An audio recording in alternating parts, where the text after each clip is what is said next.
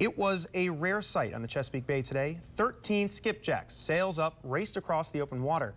WBOC's Midshore Bureau Chief Tyler Butler was at the 56th annual Deal Island Skipjack race today. He takes us aboard one of the historic vessels during the race. A skipjack fleet that used to consist of about 800 boats has over the years dwindled down to just about 25 or so. The bulk of those remaining skipjacks were here on Deal Island today, celebrating their heritage.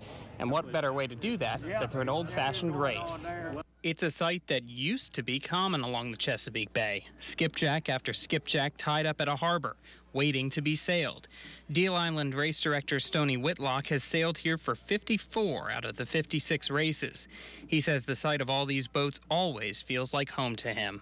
Well, we got a great amount of boats this year. This is over half of the fleet that's left in the world.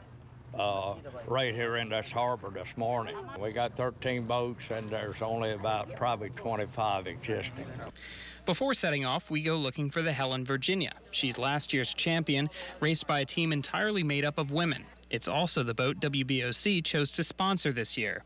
The crew says it looks like it's going to be a challenging race. We have absolutely no wind right now, so we'll see what happens when we get out on the water. But without wind, every boat's going to struggle with getting the right amount of power and being able to actually do something. On shore, spectators say they are ready to see the race as boats slowly make their way out into the bay. So as long as the weather holds up this nice, it won't really matter about the speed. It'll just still look good. The sight of 13 skipjacks, sails unfurled, gliding across the water is something truly special. But despite the beautiful weather, the wind is borderline non-existent.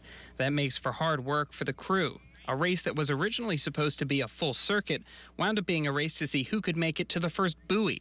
To make it there, it took a lot of tacking, a lot of jibing, and a lot of hard work by April and Carrie on the jib sail. Katarina Enerfelt, the captain of the Helen, Virginia, says wind wasn't the only thing working against them. It was no wind, and then we had a tide turning, so we actually went against the tide. So at a couple of instances, we were going backwards. At one point, it took 45 minutes to come about. But once we did, the wind was finally in our sails. We sailed past 3 other boats, not bad considering we had just been in last place just minutes prior. But that third boat, the Ida May, stuck with us to the end, providing quite the challenge to the Helen, Virginia crew. In the end, we crossed the line, hot on the heels of the city of Crisfield.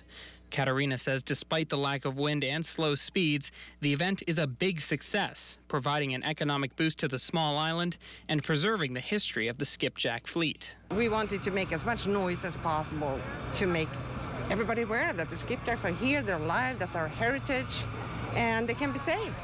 At the end of the almost 4-hour-long race, here are your finalists. First place was Virginia W. Second place was Fanny Doherty. Third place was City of Crisfield. We were in 4th on the Helen, Virginia.